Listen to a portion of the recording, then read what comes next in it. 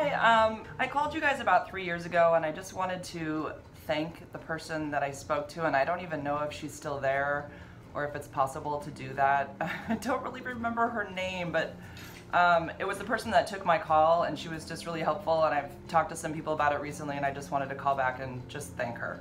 So is there any way to find out who she was? What was your call in reference to, or because I just want to make sure you have the right program? Okay, yeah, I was diagnosed with HIV and I made a call. I was just lost that week. I didn't know who to talk to, and I just wanted to thank her again. But it was like, yeah, go ahead. Sorry, is your name Jennifer? It is! Oh my God, is this? I don't know if I was the one you spoke with, because I take all the calls, and then I know Elaine. It was, okay, it was, yeah, Elaine was my nurse. Is she still around? She is. Oh my gosh, oh my gosh. And I was there at the SCAP office in that presentation, so I don't know if you're talking about me or someone else. Well, maybe, what was your name? My name is... I think maybe you came up to me after. Somebody came up to me after and said, I took your phone call, and I was like, I mean, I literally just did a YouTube video about it because that phone call was like, it meant everything to me. You guys have no idea. I was so lost for like 4 days. Do you think it was you? Well, I take all the calls, and maybe, I don't want to take credit for something that I may not have done, but I usually take all the calls unless it was someone on call that day. But I do know that you also spoke to Elaine, the nurse, and she case managed you for a while. Oh, it was you then. It was you, because you were the one who took my call first and then was able to like tell me like basically you just made me feel like I definitely called the right place and everything was going to be okay. I mean, I was a mess. It'd been 4 days of a lot of confusion with the wrong doctors and not knowing, and yeah, I don't even remember how we found out to even call you guys, but it was just, it was awesome, so. Well, that kind of sounds like something I would say. It was you.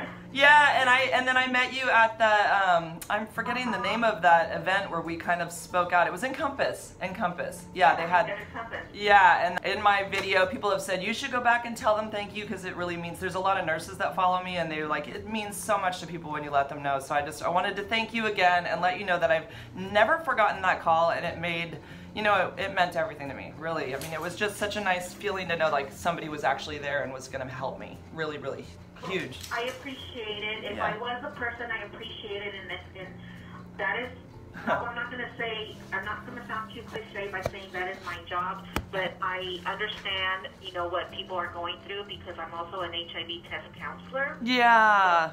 So the feelings involved and the shock and all that once someone is diagnosed. Right. So I am glad that you called and connected with us, and I am glad for a program like this to be available for the community to call and know that there is something that is available and that can help. Now, Jennifer, you know, I appreciate your call and what you're doing, and I think it's important because newly diagnosed individuals sometimes don't know where to go, or they are afraid to speak out, and I know that you've been very open and you're helping a lot of people. I was just wondering if you could do me a little favor. Sure. Can you just give this information to my supervisor so she is aware, because she's new? Yeah. And I think hearing something like this will actually, you know, make her realize how important it is to have, you know, someone taking the call, someone following up, you know, and kind of doing a little bit of hand-holding at the beginning stages of something like this. Oh, for sure. You tell me how to get a hold of her, and I will call her and tell her exactly. Because, I mean, there's even a fear in just even making that phone call and saying, I have HIV, and you don't even know how the person on the other end might react, because you're still not sure you're calling the right place, and it's like, you know, and I didn't get that from you. I just got, it was total warmth, like, we're going to help you. Okay, I'll transfer you to her voicemail, and if you don't mind, please leave a message. But I just wanted to ask a quick question. Yeah. I would love to see what you have on YouTube. Should I just Google your name, YouTube your name, or how should I follow you? Yeah, just go on to, it's just under Jennifer. If you look up Jennifer on YouTube and HIV, my channel pops up. And the video that I recently did where I talked about you was, let me see, I gotta look it up really quick. I would love to see that. Yeah, it was a Monday vlog video that I did, and it was actually about a doctor in Watsonville who he put me on the wrong prescription. I hadn't even had my CD4 back or my viral load, and he put me on Atripla without having my phenotyping or genotyping done, and it was like Atripla is an older medication, and so it was really about that story. And then I said, you know, what a mess that first week was. But the video is called He Gave Me the Wrong Drug. I talked about, yeah, my phone call to you and and of course I start crying in the video because I cry in these videos all the time, but it was that moment that somebody was going to take care of me, and it just, oh my God, it meant the world to me. So, yeah. I'm so glad to hear that. That really makes me realize that how important it is for me to be on the other end. Oh, you don't even know how much you're helping people. Like, it's one of those, yeah, it's like one of those things that you just don't ever forget when you're in the position of being diagnosed and just needing help. Yeah, it's a super scary place to be. So really, well, I think it's wonderful what you're doing. I think it is, because, you know, people are afraid to ask questions or seek help or go to groups and things like that. So for sure. Great what you're doing. It's been an amazing experience, honestly. So I feel very lucky. I know it's always weird to say that, but I feel really lucky. Well, you know, you have this opportunity to voice things, you know, that otherwise people would not be hearing, and I think that's important as well. Yeah, definitely. There's so much stigma and shame associated with this, and it just, to me, is just so, it's like if there wasn't that stigma and shame, we'd probably have a lot better control of the whole situation, but unfortunately, you know, it plays into all of it. So yeah, it's really unfortunate. True. But yeah, if you want to transfer me to your supervisor, I would love to leave a message for her. It's a her, right? Jennifer. Yeah. It's a her. Okay. Thank you so much. Let me transfer you. Great talking to you. You too. Have a great day. Thank you. Hold on. Bye.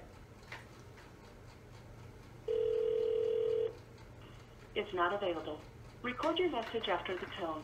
When you've finished, you can hang up or press 1 for more options.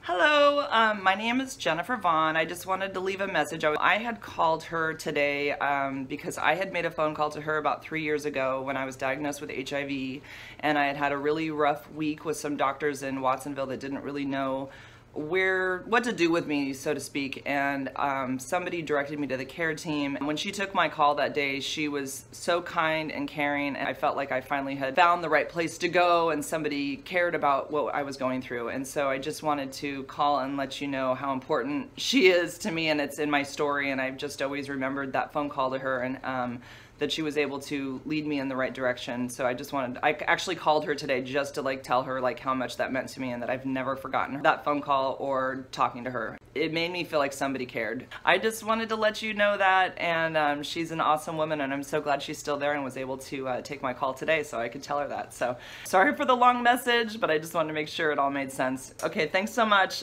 Bye-bye.